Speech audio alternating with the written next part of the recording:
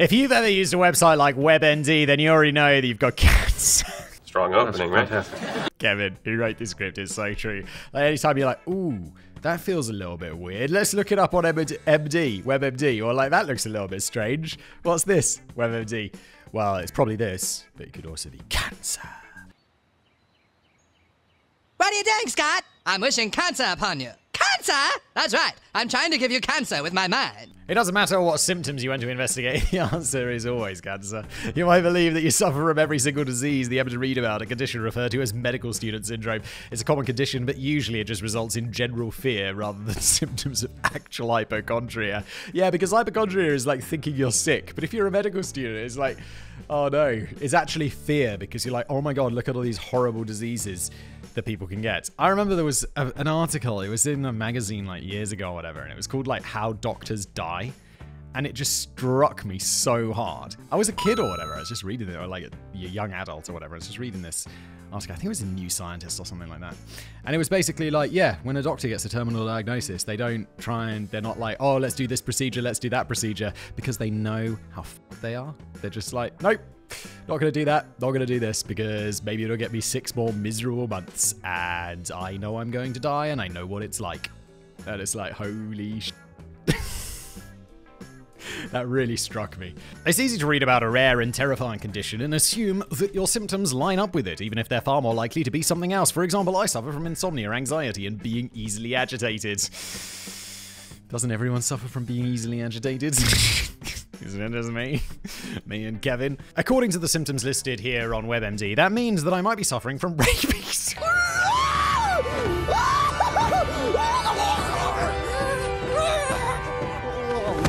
Fucking hell, you better hope not. I mean, but also on the other hand, there's nothing you can do, so fuck it. Sure, I don't have any of the other symptoms of rabies, and it certainly makes more sense that my symptoms are caused by caffeine, nicotine, and being a dick, but I can't really rule out rabies, can I? While these... Yes, you can. It's like, have you been bitten or scratched by a rabid animal recently? If the answer is no, then you're okay. Rabies is fucking terrifying, by the way. While these disastrous self-diagnoses are something we can all easily fall victim to, you probably don't have to worry about diagnosing yourself with any of the diseases that we'll be talking about today. These are bizarre diseases with unique and unmistakable symptoms that, in the case of the first two we'll be talking about, are not nearly as fun as they initially sound. Are we going to be talking about that one where people are always drunk? Spoilers. Because there's like this syndrome where it's like you eat bread or whatever and it ferments in your tummy and then it just releases alcohol into your body so you're always drunk. Which sounds great until you realize that you'd rather not be drunk all the time. Just before we continue with today's video, I do want to take a moment to talk about a product that is keeping my feet dry every day and has done for years, and that would be, honestly, one of my favorite sponsors, and that's Vessi. Look. Though it's winter. The weather can change at a moment's notice. Suddenly, like, I don't know, I work all day. I don't even go outside, and I leave outside, it's pouring with rain. And I'm like, well, not to worry. Grab the umbrella, and I'm already wearing my Vessis, which are waterproof. They use something called Dymatex technology, which it means your feet can breathe, so your feet don't get all sweaty, but also via, I would say magic, but it's Dymatex, via Dymatex, there's no water getting in, and they don't look like waterproof boots at all, like these things especially. Vessi just sent these to me, and I'm like, normally I keep them all nice and clean to show you guys on camera, but instead I was going to Iceland for the weekend and it's going to be really cold, so I was like, I'm sorry, I'm wearing these, I don't have any good winter boots yet. And they've got this beautiful fleece lining. They kept my feet warm all weekend, even in Iceland, which is really cold and dark and grey. And now there seems there's going to be a volcano going off. But anyway, that's not relevant. I wore these shoes, like I wear Vessis all the time, and they're just fantastic. They're just, you can't go wrong. I'm sorry, I'm so far off the talking points. I think these are the Soho ones that I should also talk about. These just look great. Like, I wouldn't wear these in Iceland because, I mean, I would. They'd still keep your feet warm. Just not as warm as these, but it's all perfect stuff. It's really good. Don't wear any other shoes. Just get Vessis. Plus, they also do waterproof gloves. They've got a jacket. They've got loads of stuff. Everything's perfect with Vessi. There's no point going anywhere else. So if you're gearing up for the ultimate Black Friday, Cyber Monday shopping spree, eager to snag the best steals on footwear this season, or just looking to step into the holidays with style and savings, head to vessi.com/blaze and dive into Vessi's biggest sale of the year. Persistent genital arousal disorder. Oh my God. That'd be really rough. You're just constantly walking around with wood all the time. You just got to like strap it to your leg with duct tape in a very uncomfortable way.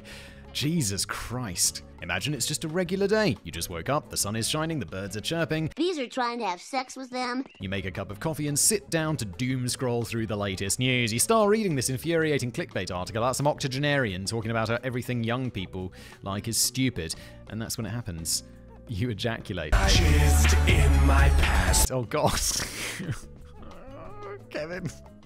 Before the day is over, you're going to do that another 100 times, and there's nothing that you can do to stop it. Fucking hell.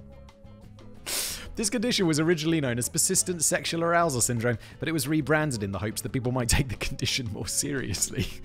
After all, it has nothing to do with being sexually aroused or attracted to anyone or anything, it just happens. PGAD is a rare condition that predominantly affects women, though there have been cases reported in men as well. It's unknown exactly how rare the disorder is, since it's believed to be largely underreported due to overwhelming embarrassment, but there are estimates that it may affect as many as 1% of women. Good lord, really? As far as attempts to quantify how prevalent PGAD is, it doesn't help that this is an extremely new condition, at least as far as medical science is concerned. The first clinical description of PGAD was in 2001. Although it certainly existed for much longer than that. When the Greeks described nymphomaniacs thousands of years ago, it's likely that some of them were suffering from PGAD rather than hypersexuality. If you're currently thinking, wait a minute, wouldn't this be amazing? No one's thinking that. It's like you just, no. It's like, just no. Stop it. Get some help.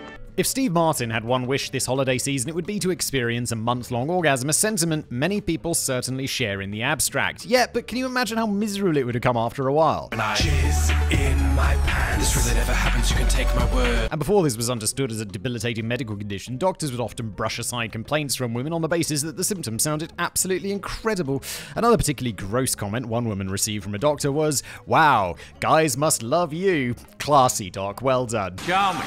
Great bedside manner there. Aside from being a highly inappropriate and unhelpful comment from the doctor, it ignored the fact that her orgasms had nothing to do with a desire for sex and were destroying her quality of life and her mental health. Of course, not everybody that suffers from PGAD actually orgasms. In fact, most sufferers... Did we have to start with this one, Kevin? It's like you're trying to get me demonetized, are you? Yes! In fact, most sufferers don't orgasm from PGAD without physical stimulation, instead just feeling like they're being pushed to the brink. Forcing somebody to edge can be fun for forcing. We'll edit that out. Imagine being unable to sleep, unable to concentrate, to hold down a job, and even unable to leave your house because you've got a non-stop sensation that you're on the verge of climax. It is not just physically painful, but mentally devastating as well. For those who have PGAD, their quality of life is completely diminished. Every day becomes impossible because they could suddenly be overwhelmed by the painful sensation of desperately needing to orgasm. Masturbation to the point of orgasm can help relieve the symptoms, but one isn't enough. It takes multiple intense orgasms to alleviate the symptoms, something that isn't really possible if you're working an office job doing some grocery shopping or trying to go to the movies. Jesus Christ. That relief is also extremely temporary, with sufferers reporting a need to masturbate 20 times a day or more just to make the pain subside. As for what causes this condition, we don't really know, though it's believed it has something to do with pressure on nerves at the base of the spine. In about 2/3 of cases, women were found to have Tarlov cysts, a type of cyst that forms in that area of the spine. When the cysts were removed, some of the patients were cured of their symptoms, while other symptoms became much more subdued. For the other third of patients, there didn't seem to be anything putting pressure on the nerves, which means that can't be the only cause. Fortunately, multiple causes means there's multiple solutions. Pelvic exercises help reduce symptoms, and one woman was completely cured of her symptoms by taking Chantix, a pill to make you stop smoking. Can you imagine going to the doctor and he's like, "I don't know, doc, can you just prescribe me something?" He'll be like, "Sure, I'll give you the stopping smoking one." It's like, why? Don't know, it's worth a shot, isn't it? Just like, let's rotate through. What's this week? Stopping smoking. Next week, it'll be just some aspirin. Week after that, diabetes medicine. Let's see. I'm surprised Philip Morris didn't jump all over this case study advertising, "Keep smoking or you'll never come again." Auto-brewery syndrome. This is the one about the thing with the alcohol. I know Simon has heard of this condition, and he might have already explained what it is as soon as he saw the title. Bingo, Kevin, yes! Even if he didn't, the name is pretty self-explanatory. ABS is a condition in which a person's body turns into a brewery, specific their small intestines. And once again, this sounds like it would be pretty great at first. Since ABS essentially makes you drunk, the symptoms are exactly what you would expect. Feeling good, having a great time, and improved ability to operate a motor vehicle. Although that last symptom only seems to affect Americans. Yeah, I remember. Bing, bing, bing, bong, bong, bong, bong. Get those lights off! Bing, bing, bing, bing. Once a mate of mine, it was like unnamed friends. We were staying at a friend of ours' house, and he was like, we was all like on private land or whatever, and he was like, I'm super drunk, I'm gonna drive my car around. And it's like, mate, are you sure that's a good idea? It's not illegal because you're on like someone's private property. And he's like, yes, let's do it. He gets in the car and he immediately just reverses the car straight into my other mate's car, and he's like, oh, sorry. It's like, what are you doing? Of course, I suppose there are a few other less desirable symptoms, as well as nausea, vomiting, confusion, slurred speech, and loss of balance, not to mention all of the hangover symptoms the next day. I got a hangover. Whoa! Unfortunately, there's one other symptom that creates a perpetual cycle of drunkenness, which is sugar cravings. Sugar triggers the brain's reward system in the same way that alcohol does, so it's not uncommon for people to crave sugar while drunk. Quitting drinking typically results in massive sugar cravings as well, but that's beside the point. Does it? I never get sugar cravings when I'm drunk. I'm always like, let's have some, mate. The reason ABS increasing the desire for sugar is problematic is because of how the condition operates. It's going to make you more drunk, isn't it? ABS is caused by an overabundance in the small intestine of specific types of bacteria and fungi like yeast. These microorganisms break down sugar and carbohydrates, converting them into ethanol, which is then absorbed into the bloodstream, resulting in the patient getting turned up. I am not f***ing drunk. Can you tell the time? Yes. I am not fucking drunk. And again, this seems that it can be fantastic. Booze can get expensive, but rice and pasta are cheap as shit.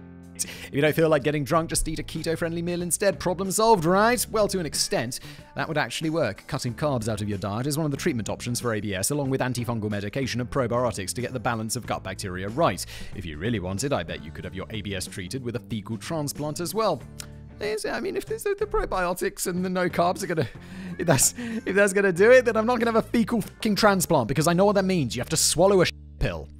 Or up your bottom. While it seems like anybody can wind up suffering from ABS, in general it's extremely rare. However, there are some risk factors that increase your odds, such as short bowel syndrome, type 2 diabetes, previous abdominal surgeries, and somewhat ironically, cirrhosis of the liver.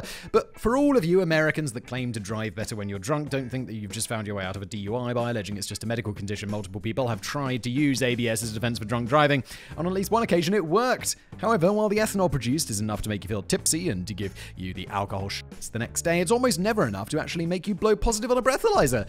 One long breath into the bag, please, sir. Yes, I will, you f***ing champion. Oh, I kind of thought these people were walking around like really plastered, but it's just like you just got a light buzz all the time. That sounds a lot more pleasant than what I imagined, just general light alcohol buzz all the time.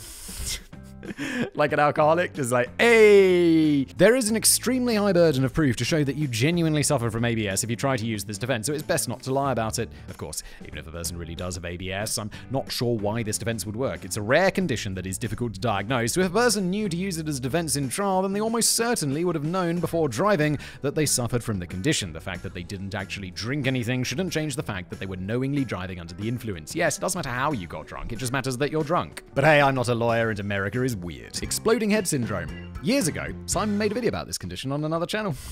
Oh, I did! I remember this. This is the one where you go to sleep and hear a loud bang. And I'll never forget my reaction when I first saw it pop up in my YouTube feed. I laughed to myself when I saw the video thinking, holy shit, there can't possibly be a disease called exploding head syndrome. And that, I'm sure, is a popular video because that's a hell of a title, isn't it? Yeah, I've beheld better. But as the video progressed, I made the shocking realization that, holy shit, I have a condition called exploding head syndrome. This isn't a case of medical student syndrome either. At no point while researching this script did I believe I had auto-brewery syndrome or persistent genital arousal syndrome, though I can't rule out satyriasis. What the f*** is satyriasis? Is that going to be something to do with satyrs, like those goat creatures? Hold on.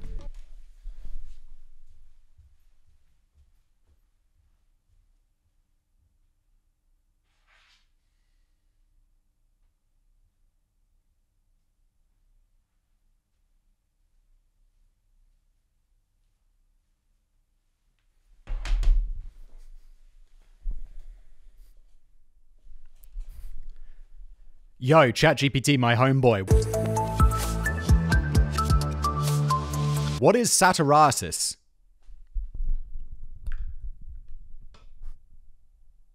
Hey there.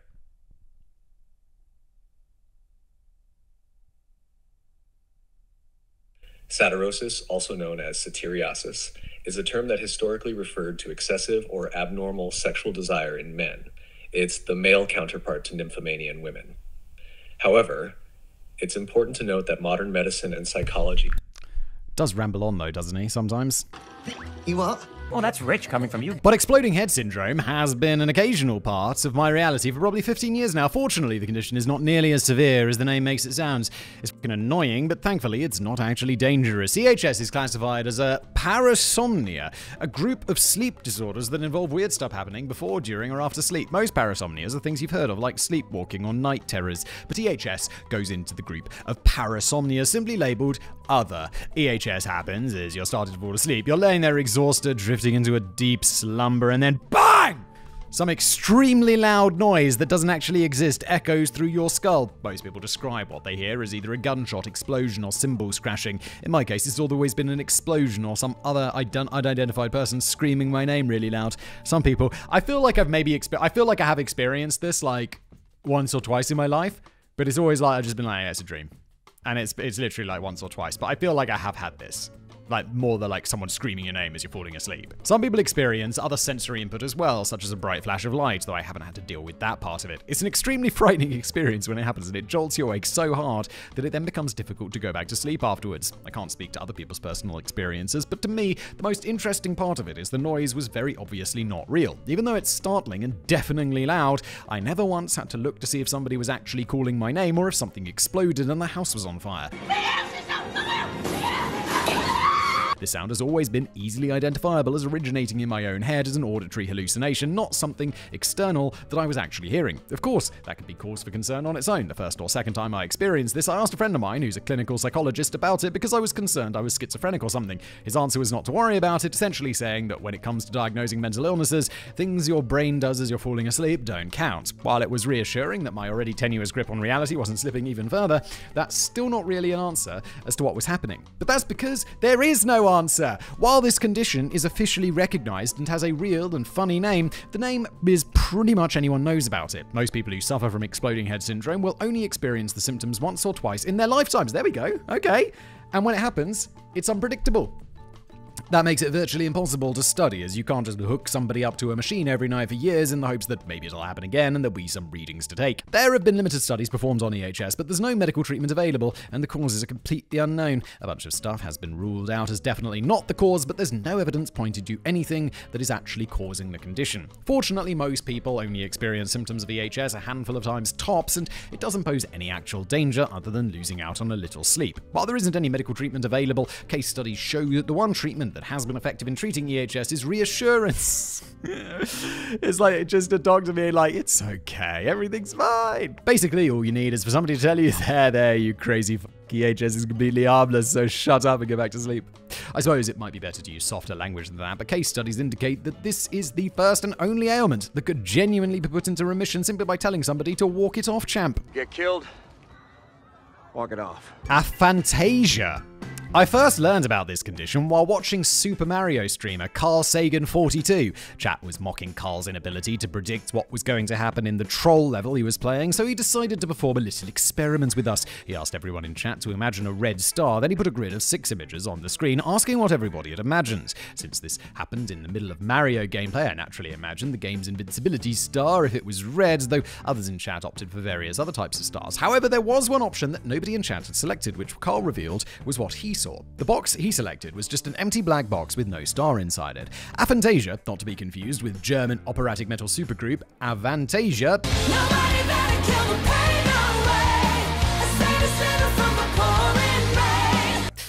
I don't think anyone was confusing that, Kevin. Not confusing them with a supergroup that I've never heard of. I feel like he doesn't even know me. Comes from the Greek words for without imagination. And that's exactly what it is, the complete inability to visually imagine things. It's another poorly understood condition, despite not being exceedingly rare. Aphantasia affects roughly 1 to 3% of the population, but most people don't even know that they have it. Wait, people can't imagine things? What do you mean? I'm imagining a red star right now. What? People can live well into adulthood without realizing they're colorblind, and that's a condition that is much easier for other people to pick up on. People with aphantasia generally interpret other people's descriptions of mental imagery or of seeing things in their mind's eye as being somehow metaphorical. Without being explicitly told what they experienced was an outlier rather than the typical life experience, there wasn't really any way for aphantasics to know that their brains were operating differently from everyone else's. Wait, what? Wait, what?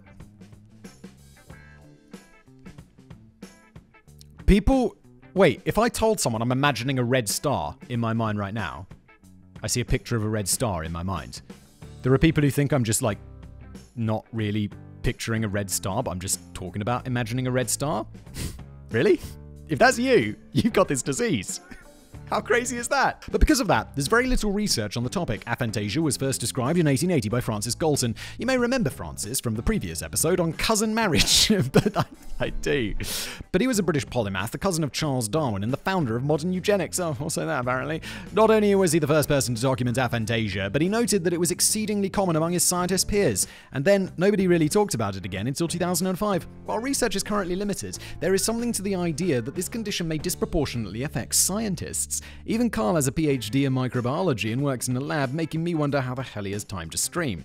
Regardless, it's easy to argue that a person could be more inclined to conduct scientific experimentation when they literally can't imagine what the results of their experiment will be. It also could make research papers a whole lot more palatable. When you read a story, you're likely painting a picture in your mind of what's going on. Aphantasics can't do that, and in 2021, a study showed that they had a completely flatline response to reading horror stories, while those without the condition showed physiological responses. I can't believe there are people who can't imagine shit, and they don't know that they can't imagine things. That's wild. Essentially, those with aphantasia may as well have been reading a scientific journal. That brings us to the most obvious question you might be asking right now. Do they dream? And indeed they do, and their dreams are just like anybody else's. Aphantasia only affects a person's ability to voluntarily visualize things, not to involuntarily do so. They are still able to dream and presumably to trip balls on mushrooms as well. While it's crazy to think that this condition was identified over 140 years ago and then went over 100 years without any further research, it's good that aphantasia is making a comeback so that the condition can be better understood. Unfortunately, it's not the only thing tied to Francis Galton that's starting to make a comeback. Oh god. And that's where we end today's video. Thanks for being here.